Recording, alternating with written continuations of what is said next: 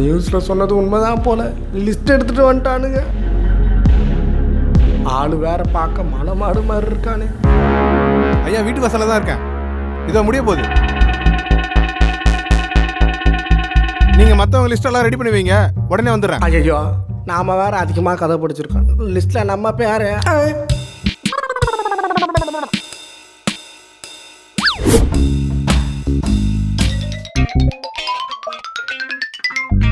என்னோட அநியாயத்துக்கு நடிக்கிறீங்க. அப்பா யாருப்பா? ஏடிஜிபி ரவியா? சார் எனக்கு கையே இல்லை சார். நான் எப்படி சார் டைப் பண்ணுவேன்? சார் எனக்கு கண்ணே தெரியாது. நான் எப்படி சார் வீடியோ பார்ப்பேன்? எதுக்காக தேவையில்லாமல் பேசிட்டு இருக்கீங்க? நான் பாஸ்போர்ட் வெரிஃபிகேஷனுக்காக வந்திருக்கேன். பாஸ்போர்ட்டா? இங்கே யாரும் அப்படி அப்ளை பண்ணலையே சார். யார் இங்கே நித்தி?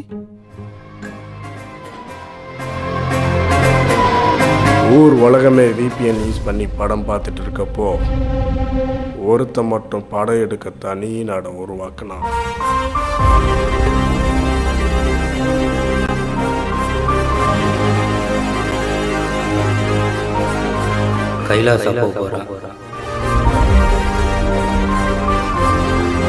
ஒரு நாளைக்கு கோடிக்கணக்கான பேர் எங்க படத்தை பார்க்குறாங்க. ஆனால் சோகம் என்னென்னா இதை பார்க்குற எல்லாரும் ஒரு வித மனநோயால் பாதிக்கப்பட்டிருக்காங்க. எங்க பைப்பில் தண்ணி வரலங்க, டிவி வேற ஒழுங்காக தெரிய மாட்டேது. அது என்னன்னு கொஞ்சம் பாருங்க. ஆஃபீஸ் கிளம்புறோம் போடி. சரி விடுங்க, நான் பிளம்பரையோ எலக்ட்ரிஷியனையோ கூப்பிட்டுக்கிறேன்.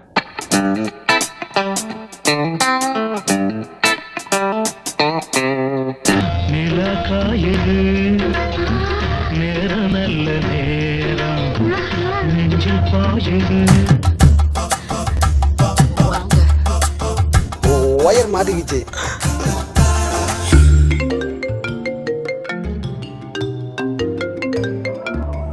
ஹலோ சொல்லுடி. எங்கே இருக்கீங்க? இல்லைப்பா, நைட்டு வரத்துக்கு நான் லேட் ஆகும்.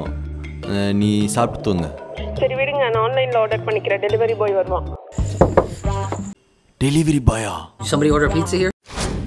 You hot? I'm so hot right now. It's hot in here. ஏய் இரு நான் வரேன். கவர்மெண்ட் படத்தை பேன் பண்ணது தப்பு இல்லை, ஆனால் இதுவே நிரந்தர தீர்வாகாதுல்ல. சம்பந்தப்பட்ட காவல்துறை அதிகாரிகளுக்கு தகவல் தரப்பட்டு அவர்கள் வழக்கு பதிவு செய்து அவர்கள் மீது நடவடிக்கை எடுப்பார்கள்.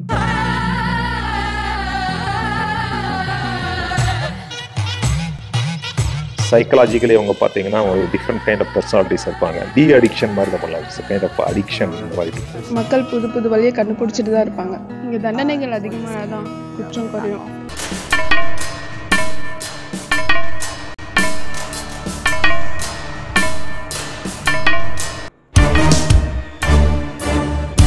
இத்தனை வருஷமா ஜெயிலில் இருந்தது மட்டும்தான் தெரியும். எதுக்காக ஜெயிலில் இருந்தேன்னு தெரியுமா சார்?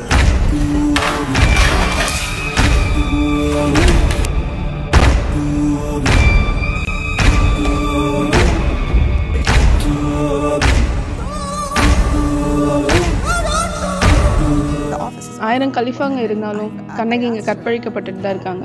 ஒரு தலைமுறையை தான் அழிச்சிட்டோம். அடுத்த தலைமுறைக்காச்சு முறையான செக்ஸ் எஜுகேஷன் கொடுக்கணும். Okay செபா, tell about your self. என் பெயர் செபா. எனக்கு வயது 28. ஒரு நாள் நானும் எனது மாமியும். என் பெயர் சுந்தர். நான் தனியார் கம்பெனியில் வேலை செய்து வருகிறேன். ஒரு நாள் என் அத்தை வீட்டிற்கு சென்றேன். ஒரு நாள் அவள் வீட்டில் தனியாக இருந்தாள். என் பெயர் ஜெயின். அவள் வாடகை வீட்டில் வசித்துக் கொண்டிருந்தாள். திடீரென்று அவன் பையன் நானும் நாங்கள் போனில் மணிக்கணக்காக பேசினோம். திடீரென்று அவனது கணவன் வந்துவிட்டான். கெட்டு குட்டிச்சோரா போய் நாசமா போறீங்களடா பேர பசங்களா. நான் திட்டுறேன்னு நினைக்காதீங்கடா. எதுக்குடா திட்டு? எப்பவுமே இதே தான் பார்த்துட்டு இருப்பியா? இன்னைக்கு நம்ம பையனுக்கு பேரண்ட்ஸ் டீச்சர்ஸ் மீட்டிங் இருக்கு. உனக்கு கொஞ்சமாச்சும் அக்கறை இருக்கா? நீ வரையா இல்லையா? நீ எக்கடுனா கெட்டு போடி. நானே போயிட்டு வரேன்.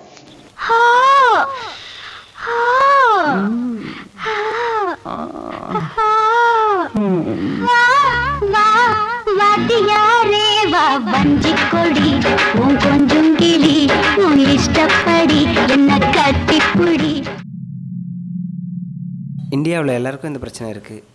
ஒன்றும் போய்ட்டு வராதீங்க. நர்ஸ் வருவாங்க, ஃபுல் செக்கப்பும் பண்ணிக்கோங்க. ஓகேவா? நர்ஸா?